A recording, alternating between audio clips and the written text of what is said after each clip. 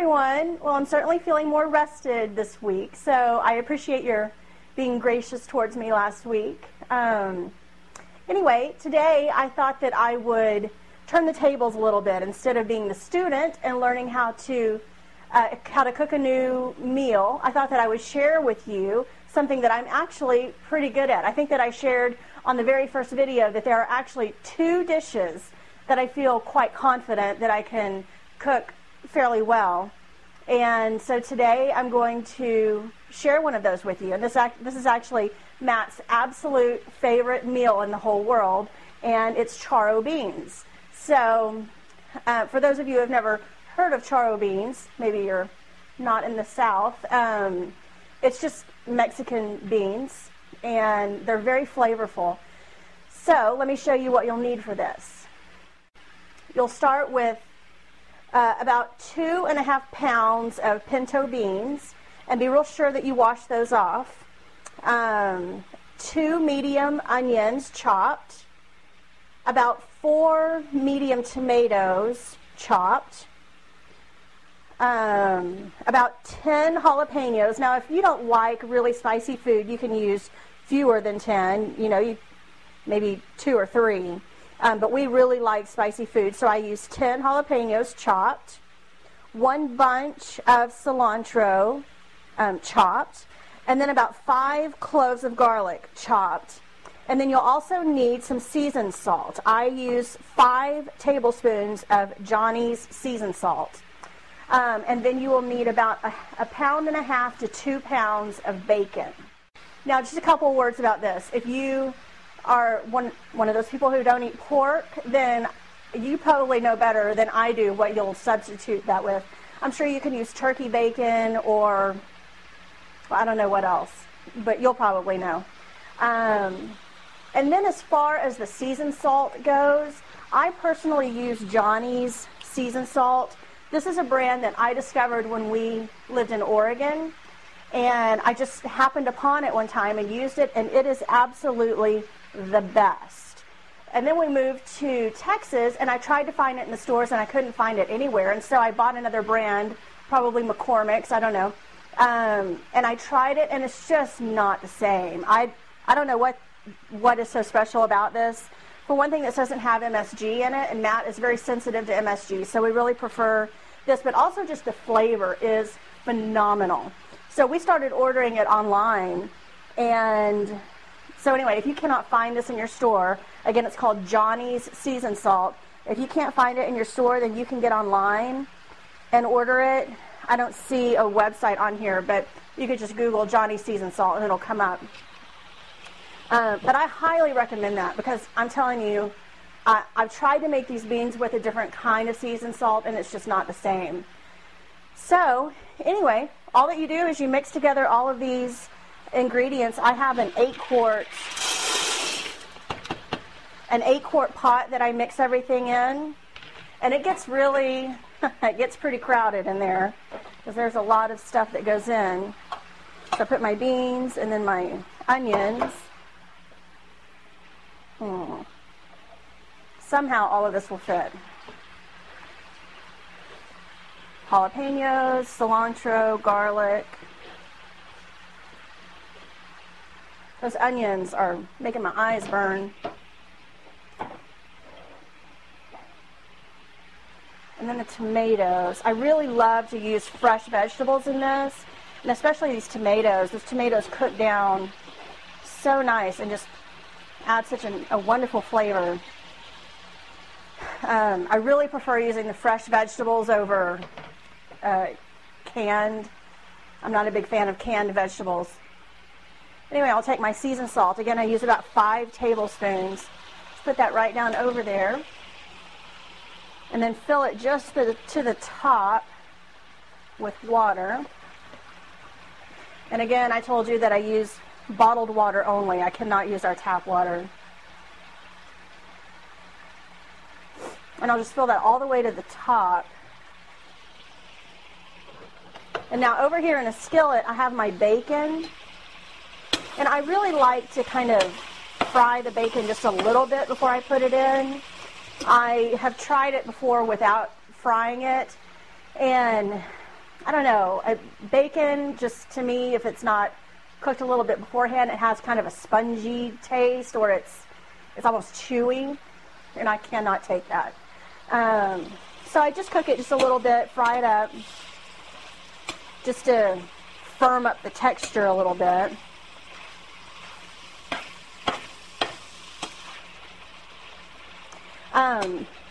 But anyway, while that's cooking, I had never even heard of charro beans until we moved into our condo.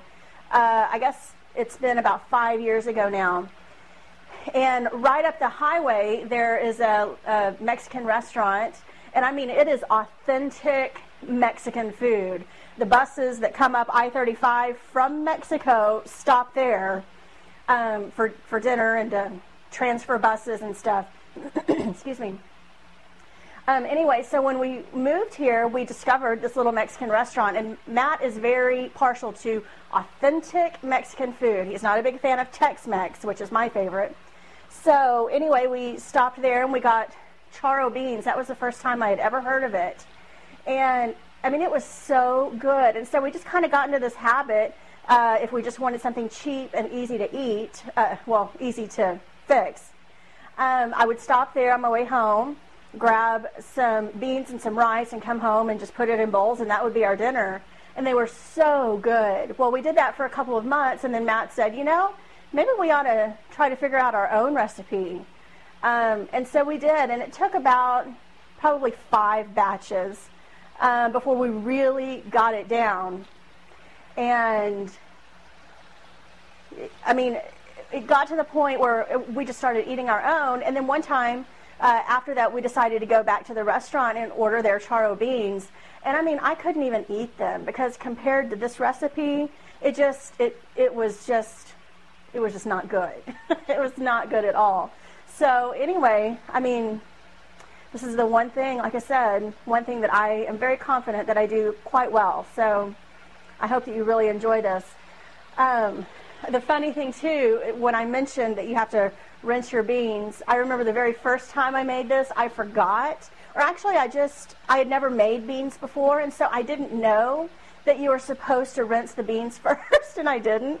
I just put those suckers right in the pot and put the water in and started cooking them. They were a little gritty. Matt was very gracious, and he ate them anyway, but, oh man, that was awful. So, anyway, I'm going to let this cook just a little bit more.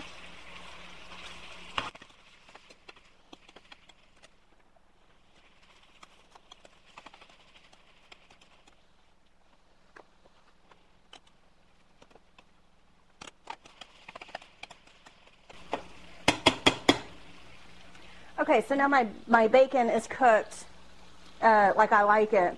I don't know if you can see this on the camera. I mean, it's not cooked fully. It's not crispy by any means. Like I said, it just kind of firms up the texture a little bit so that I'm not chewing into, you know, spongy, chewy bacon, which really turns my stomach. But anyway, so I'm just going to put this down into the 8-quart pot here. And notice I am not pouring out the grease. I am pouring that right down in there because that's what gives it the phenomenal flavor.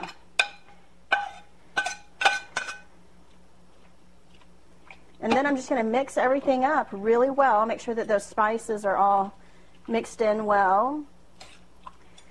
And then I will turn this on. I have it turned on to medium heat. I forgot to get my lid out. But anyway, I'm going to put a lid on this and let it cook for several hours. Now with my cookware, again, I have Salad Master cookware, and so I put it on medium heat until the little thing starts clicking, and then I turn it down to low.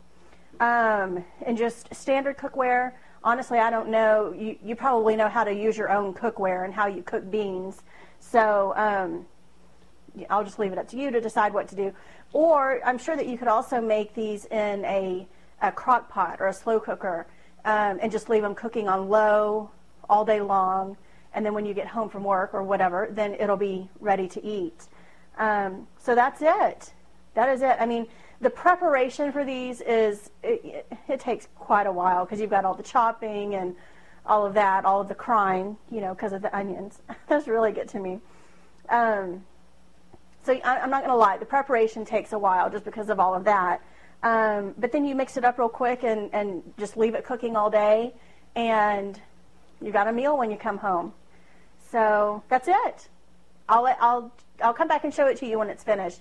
And I like to serve this over rice with just a little bit of cheese on the top. So, and I also come back and just stir it every now and then, maybe every hour or so.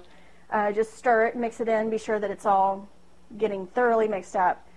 And that's it. That's my Charro beans. Okay, I'm back, and these things have been cooking all day long. I think it's been about 8 hours, and they've just been on the stovetop on low. Again, I don't know if you can cook beans like that with all cookware, but you'll know how to cook with your own cookware or with your slow cooker. So anyway, I wish you could smell them. They smell so good. And this is how we serve them here in our house. And this is an entire meal for us. I mean, we won't have anything else with this meal. I just make some brown rice and then put the beans right over the top and then put a little bit of cheese on top of that and let it melt. And it's just so good. I like mine really soupy, so I just put more of the liquid in. Matt likes his a little drier. But anyway, I really hope that you'll try it. I do want to make one comment about the seasoned salt that I use. I said to use 5 tablespoons. Now, if you happen to use a different brand other than Johnny's that I recommended, then probably start with a little bit less than that, because it's been my experience that other brands of seasoned salt, like McCormick's or something like that, is actually a little saltier. And so I don't want you to ruin an entire pot of beans by just, putting all that seasoned salt in there. If you can get your hand on Johnny's seasoned salt, I highly recommend it. I really do think that it makes all the difference in the world. But anyway, I hope that you'll try this recipe. Like I said, this is one of 2 things that I am confident in making. I really think that I do well. And so if you try it, I'd love to hear what you think about it. And if you'd make changes, I'd love to hear what changes you would make. And maybe I'll give those a try because, I'm sure that they could be improved upon. But anyway, I hope you try it and let me know. Thanks for hanging out with me.